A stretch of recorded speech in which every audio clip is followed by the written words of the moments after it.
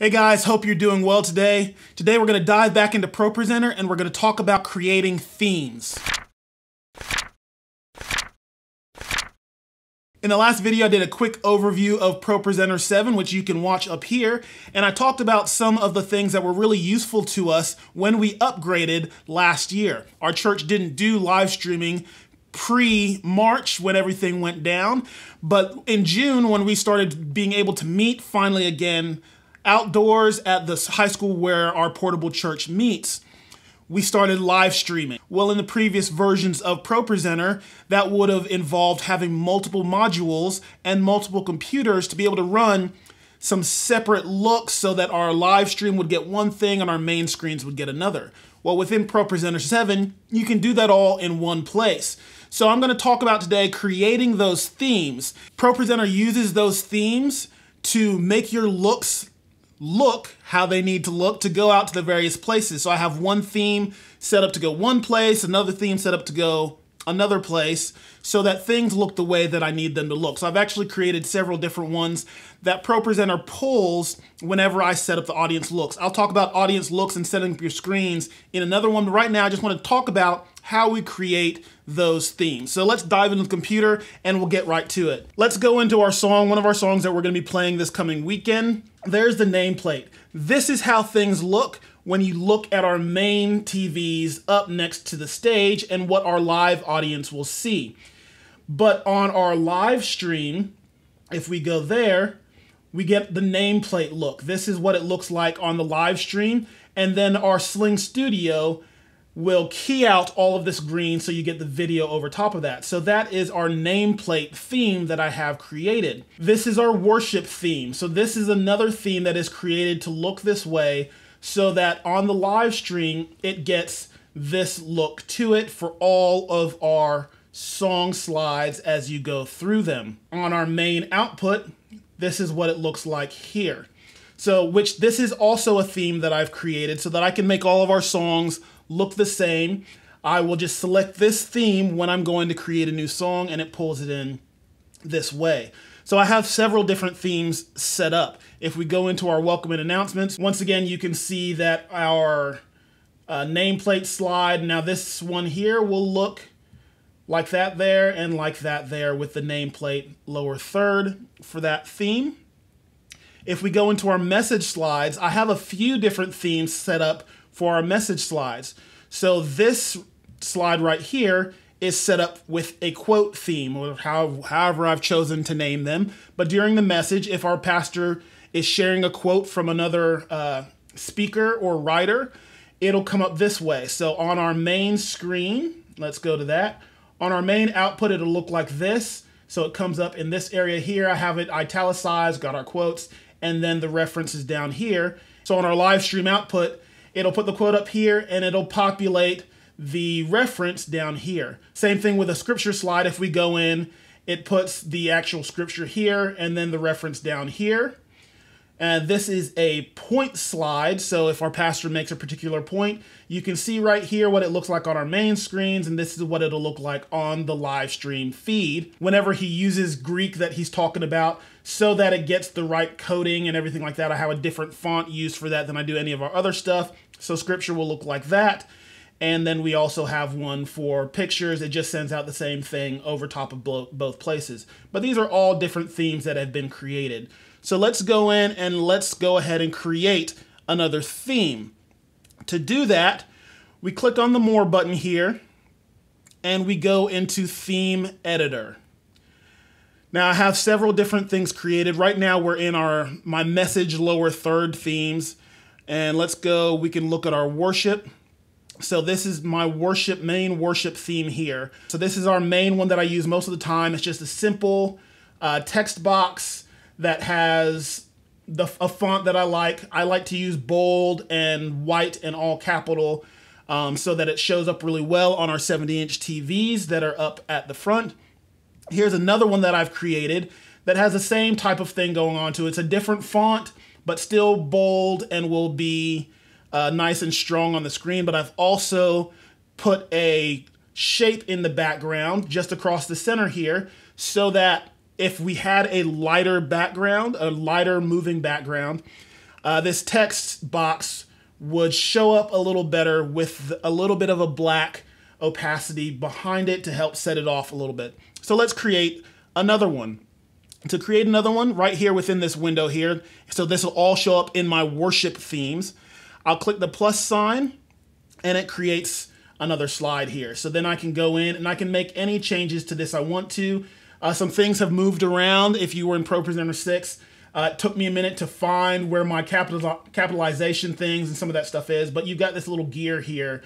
Most of your main things that you would use, which are bold, italics, and underline, are right here, pretty easily accessible. But then if you click on the gear, you can get to some of the other pieces going on. So I'm going to go ahead and make this all caps like I would normally do. Let's pick a different font just for sake of doing it. We're going to pick something kind of funky. Why not Kelvinized?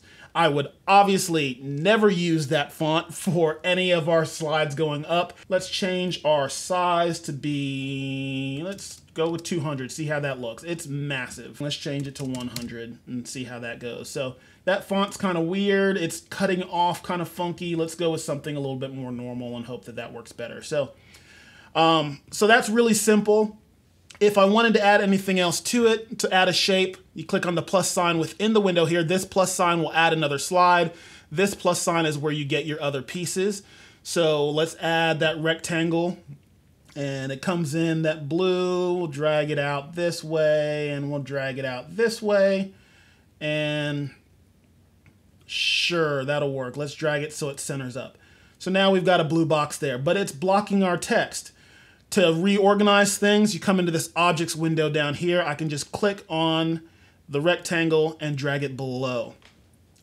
And then there we've got a really simple, I would never really use this for worship or anything like that, but I've got a simple other theme there that's been set up that now I can use for various things. Here we go with our lower third. This is our main one that we use here, where it's just got our text box with the font that's selected and our size, and like I said, all capital, nice and bold font. And then I have a full 100% opacity box behind it. And then within the screens, when I show you how to set that up, all of this then becomes green behind it, and that's what gets keyed out. And you once again see here in the object. So if I wanted to add another slide, here's another one that I created. I'll use this one. Obviously, I wouldn't use purple, but let's say I wanted to add another text box on this. Just click that text button, and then let's drag it around. Let's say I wanted to stick that down here. So let's say this was a scripture slide, which I'll get into that one here in a moment. Then I've got that there, and you can see it's created another box. ProPresenter will automatically create these names just as it goes through. So this one says text text because that basic one says text text there. And within these themes, once I put in my slides on my main screen, it pulls in the information and sticks it in these places. Now there's something important to know that I will show you as we go and look at our message lower thirds. If we look here, on this one, this is our lower third for just a regular point that we're making. So we've got our background here, and then we've got our slide here that just says text. But let's go and look at one of them for scripture. You see that I've changed these names, and that's really important because ProPresenter sometimes doesn't know where to put certain things because it auto creates the names that just say text. These originally both came in just saying text because it's a text box that's going in there. So let's go back to our main screen here and go into our message slides. If I were to click on scripture and both of these were just named text, it may think to itself, let me just stick this one in as the scripture verse here versus being where it needs to be down here. So if I go in and edit this slide, you can see that this box here, now selected blue, is the one that's called scripture. And I have named this box scripture, and I've named this box reference. So now if you look at the lower thirds, let's go back to our theme editor. In the lower thirds, it now references these two titles and will pull in our scripture into this box and our reference into this one. So if you have multiple sets of something that need to pull the correct information, make sure you name it appropriately. So within my theme for my lower third, this text box is named as scripture, and this text box is named as reference. And then on my main slide, the same pieces that will coordinate with these are named scripture and reference. That helps ProPresenter know where it's going to pull things into the right place. Let's go look at our nameplate slide, and you'll see the same thing. This box here, this one down here, is named title.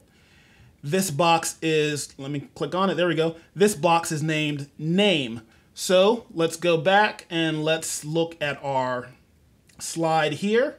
If we go in and edit my nameplate, you see that name is name, and then my title there is title, so that ProPresenter pulls those into the correct places. So this is how we have these set up to work. And then once you select the right audience look to pull in the different themes to the right places, it automatically creates this one. So when I'm creating these slides, I'm just creating our main screen here. And then I've used those themes so that now when I click on a slide here, so the live stream output knows to pull the theme for this point and makes the text look this way and pulls it over that way every time. And if I have a scripture slide, I'm just creating this scripture slide, and then ProPresenter pulls the theme for this look to look this way for our live stream output. So making sure those pieces are set up appropriately is really important so that things go to the right places. We'll talk about how to set up the looks and how things go out in the next video. So it's pretty simple to go in and create those. You have ultimate flexibility just like you would with a normal slide. You can make them look however you want them to. Play around with things. Obviously, I've kept my stuff pretty clean and minimal just so it's easy to read.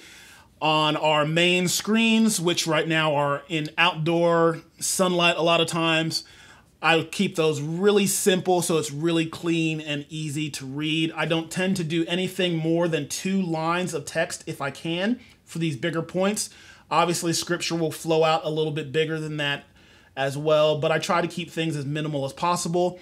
In any of our worship, all of our worship is always only 2 lines of text, whether it be on our live stream output or our main output. I have these set up to always look this way, so it's super clean and minimal, easy to read up on the main screens is the point there. So you can go ahead and go in and play around with these, create your own themes, and in the next video, I'll get into how to set up your audience looks and your screens to export these out to your various places. I hope this was helpful to you. Do all the things that YouTube tells you to do. Like, subscribe, hit that notification bell so you know when I drop another video. I'm not trying to grow a YouTube channel. I'm just trying to help as many people as I can with the things that I have learned. So I hope this helped you, and we'll see you guys next time.